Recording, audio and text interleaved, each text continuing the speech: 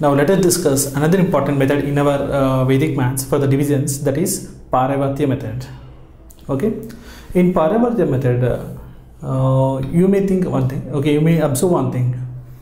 The divisions, okay, which are by the divisors which are closer to 100, especially which are below the 100 or below the 1000 or below 10,000, okay, which are below the base, we can use the Vilokanam method. But for the numbers which are just above the base, but for the divisors which are just above the base, we can go for the Paravarthya method. Now let us see how. For example, I want to divide 1345 by 112, that is 112.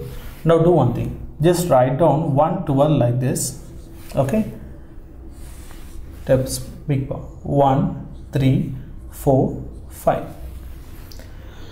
Now you just put a bar like this under the divisor, okay, leaving the leftmost digit. What is the leftmost digit here? 1, that is 100th place. Okay, leaving the leftmost digit. Now write the remaining digits as it is, but with the opposite signs, that is negative. You need to transpose and apply. Transpose. Paravarthya means what? Transpose. Okay, so leaving the leftmost digit, the remaining numbers, the remaining digits, you need to drop it as it is, but with the opposite signs. Here it is plus, right? So it is, I am putting as minus. So minus 1, minus 2. Now what you need to do? Just see here. First, simply drop the first digit as it is. That is 1. I am dropping the first digit as it is. Now 1, this first digit should be multiplied with the negative complements. Whatever we wrote here, with these numbers, 1 into minus 1 minus 2. So right from the second column, 1 into minus 1, 1 into minus 2, minus 2. Okay, now solve the second column as it is. So 3 minus 1, how much? 2. So right here 2. After writing 2, again multiply the second digit, the quotient figure digit, second quotient figure with the complements again, negative complements. So 2 into minus 1 minus 2, 2 into minus 1, but in the third row you need to write. You have to start in the next row and also at the same time from the third column. This is the first column, second column. Now you have to start from the third column. Okay, so 2 into minus 1 minus 2, 2 into minus 2 minus 4, like that. First drop the first digit as it is. So 1. Now after dropping the first digit, multiply the first digit with the complements. So 1 into minus 1 minus 2, 1 into minus 1 minus 1, 1 into minus 2 minus 2. Now this is the second row. Now the next step will be in the third row. After that fourth row, like that it will go. So first in the second step, solve the second column only. This is the second column. Solve the second column only. 3 minus 1 2. Now in the after you will get one figure, right? 3 minus 1 2. Multiply that figure with the negative complements again. So 2 into minus 1 minus 2, 2 into minus, but you need to put those numbers in the third column. So 2 into minus 1 minus 2, 2 into minus 2 minus 4. Okay, starting with the third row, third column and third row you need to start. So now we can stop here. Why? Because the last digit of the dividend also covered. Now you solve the remaining. So 4 minus 2 minus 2 minus 4. 4 minus 4 0. What is 5 minus 4? 1. So finally we got this number 1201. But in this one, okay, which are the quotient digits and which are the remainder digits, we have to find out. In this one, to get the quotient digits, okay, to get the quotient digits, you just do one thing. To get the quotient digits, how many number of take the difference of the number of digits in the dividend. Take the difference of number of digits in the dividend as well as number of digits in the divisor.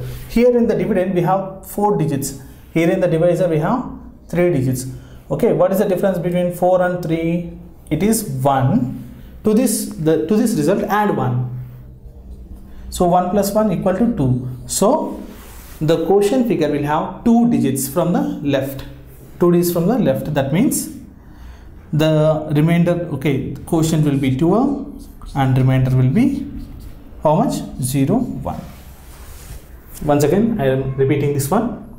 So to get the number of digits, for the quotient as well as remainder, what you need to do? Simply take the difference of number of digits in the dividend as well as number of digits in the divisor. 4 minus 3 plus 1. Okay, 4 minus 3 plus 1. How much? 1 plus 1, 2. So finally there are number of 2 digits for the quotient is 2. So from the left side, the left 2 digits will be our quotient and the right side 2 digits will be our remainder. Now let us discuss the next example. 1357 divided by 113. So write down 1357. Okay, so now 113. Now what you need to write here, first of all, in 113 leave the leftmost digit and write the negative numbers transpose of the remaining digits, that is minus 1, minus 3. Leave the leftmost. Okay, now so just drop the first digit as it is. So dropping the first digit, that is 1 as it is. Okay, I am writing here 1. Now multiply this 1 with the negative complements. 1 into minus 1, minus 3. Start in the second column, second row. This is the first row, this is the first column. So okay, after dropping the first digit, I am multiplying with the negative complements. Okay, putting the answers in the second row and starting from the second column. So 1 into minus 1, minus 1. 1 into minus 3, minus 3. Okay, now solve only the second column, so that in the next step you will start with third row and third column. Now what is 3 minus 1? 2. What is 3 minus 1? 2. Now 2 should be multiplied with the negative complements. 2 into minus 1 and 2 into minus 3. But you have to start in the third row, third column. So 2 into minus 1, minus 2.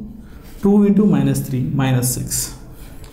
Now you can stop. Why? Because even the last digit of the dividend is also covered. Now solve this one. 5 minus 5, 0. 7 minus 6, 1.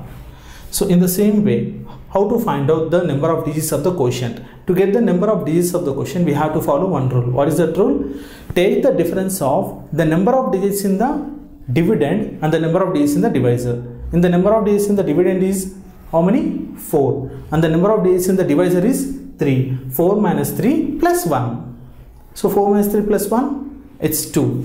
So again the quotient figure is the left 2 digits, that is 12, and the remainder is 0, 1. Understand? Now let us go for the another example, that is third example. So 2587 division by 12. You do one thing, you just try this one. Take a pass, you just try this one. Okay, and after the solving the problem, you can check with the answer. Now let us see. So 112 division by 2587. So first what you need to do, right? Take the negative complements of relieving the leftmost digit, take the negative complements of the remaining digits. So first drop the first digit 2. Now first digit into complements. So 2 into minus 1, minus 2. 2 into minus 1 is minus 2. 2 into minus 2 is minus 4. You have to start from second row, second column. Now in the next step, third row, third column, like that. Now solve this only the second column. 5 minus 2, 3. Now this digit should be multiplied with the negative complements starting with the third row, third column. 3 into minus 1, minus 3. 3 into minus 2, minus 6. So now solve the remaining. Okay, now you have to stop. Why? Because even the last digit of the dividend is also covered. So 8 minus 7 is 1. 7 minus 6 is 1. As we already discussed, how we can get the number of digits in the quotient part, starting from the left.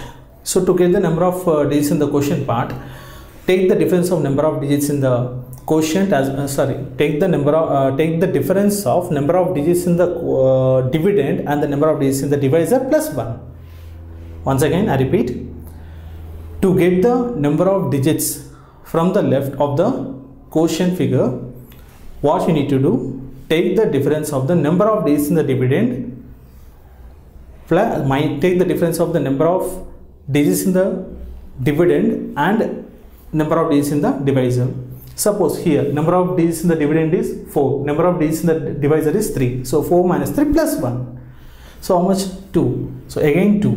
So the left 2 digits will be our quotient, that is 23. Okay, and the remaining part will be our remainder, that is 11. Now let us see one other big example. Okay. Now let us see some more bigger examples in Paravarthya method. First, 13,799 divided by 113. First, what you need to do? Write down the divisor, that is 130. Okay, 137. Then the dividend figures 13799. Now, what is the next step? Leaving the leftmost digit, that is hundreds place. Leaving the leftmost digit in the divisor. Write down the negative for the remaining digits. Write down as it is, but with the negative signs. That is transpose. Okay. After this one, what is the next step? Drop the first digit as it is. I am dropping the first digit as it is. That is 1. After dropping 1. Okay, the digits should be multiplied with the negative complements, that is 1 into minus 1. See the next step. Okay, first column is solved and first row is solved. Now you have to go for second row, second column. Now you have to start with second row and second column. Okay, now 1 into minus 1, minus 1, 1 into minus 3, minus 3. Now solve the second row. Okay, now solve the second column, that is 3 minus 1 is 2. Now 2 should be multiplied with the negative complements and then start with the third row, third column. So 2 into minus 1, minus 2, 2 into minus 3, minus 6. Done. Now solve the third column also. 7 minus 5, that is minus 3 minus 2 minus 5. 7 minus 5 is 2. Okay. Now the third figure should be multiplied with the complements again. 2 into minus 1, but you need to start with the fourth column. So 2 into minus 1, minus 2, 2 into minus 3, minus 6. Now you can stop. Why? Because even the last digit of the dividend is also covered. Now solve the remaining values. So how much? 9 minus 6 plus 2, 8. So 9 minus 8 is 1. 9 finally last column, 9 minus 6 is 3. Now what is our quotient figure? You tell me.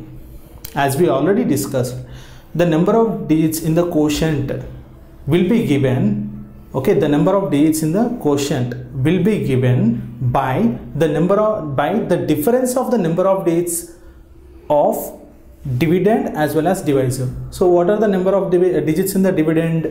Number of digits in the dividend is 5. And what is the number of digits in the divisor? 3. So 5 minus 3. How much? 2 plus 1. 5 minus 3. 2 plus 1. That means how much? 5 minus 3, 2 plus 1, 3. That means the quotient figure, here we have the 3 digits from the left, and the remaining part will be our remainder. So what is our quotient? Our quotient is 122 and 13 is our remainder. Like that we have to solve. Now let us see the next one. Now let us see the next example. So write down the divisor as it is. Next, take the dividend 258,378. Now, what is the next step? Leaving the leftmost place, leaving the leftmost digit, write the negative numbers of all the remaining digits down. That is transpose. Write the remaining digits as it is first and putting with the minus symbols. 0 anyway, it doesn't have any minus or plus. Okay, now see here. What is the first step? Drop the first digit as it is, so that first row and first column will be finished. 2. Now the first digit should be multiplied with the negative complements here. So 2 into minus 2, minus 4. Starting with the second row, second column, second row, second column.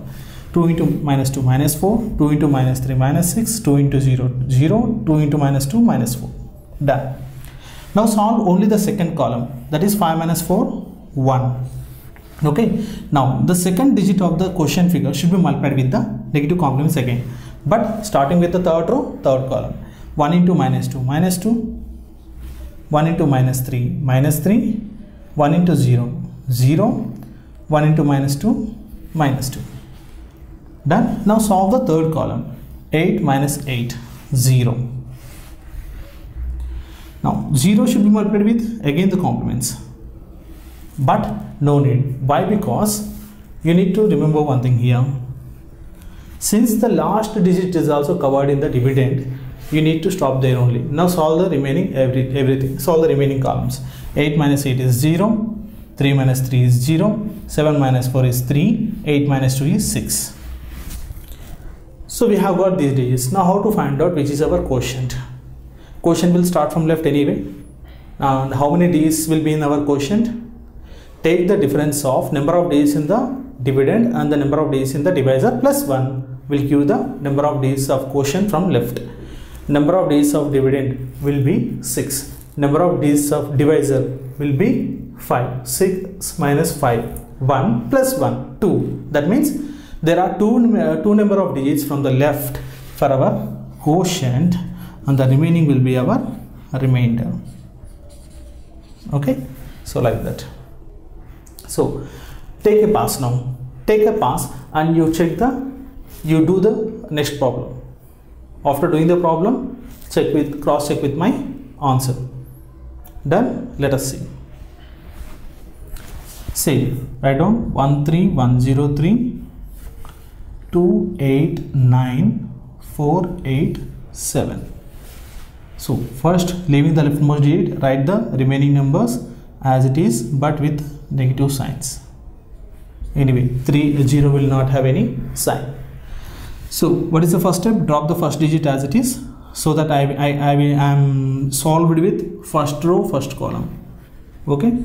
Now 2 into, every digit should be multiplied with the first figure. 2 into minus 3, minus 6, starting with second column, second row. 2 into minus 1, minus 2. 2 into 0, 0. 2 into minus 3, minus 6. Now solve the second row, second column. 8 minus 6 is 2. Now 2 should, again the second figure of the quotient digit, that is 2, should be multiplied with the negative complements. 2 into minus 3, starting with the third this time, third column. 2 into minus 3, minus 6. 2 into minus 1, minus 2. 2 into 0, 0. 2 into minus 3, minus 6. Now all the digits are covered in the dividend. Now you can stop and solve the remaining columns. So what is 9? Okay, 2, 6, 8. So 9 minus 8 is 1. 4 minus 2 is 2. 8 minus 6 is 2. And finally 7 minus 6 is 1. Now you tell me how many number of digits will get in the quotient part. Start from the left side. How many digits? So 6 minus 5, 1 plus 1, 2. So the leftmost 2 digits will be our quotient and the remaining will be our remainder.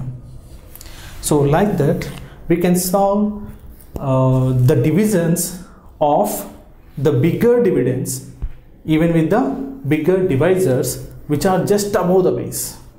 The numbers which are just above the base. So it is known as Paravarthya Method. One more important point. How we will get the number of digits in the quotient part from the left means take the difference of number of digits in the dividend and number of digits in the divisor plus 1 will give the number of digits of the quotient starting from the left. So that's how we can easily solve the division problems which are having the divisors just above the base with the help of Paravarthya method. Whereas if the divisors are below the base, we have to go for Vilokanam method. Now next we will see the application of general technique, how to solve any number by any number. Done.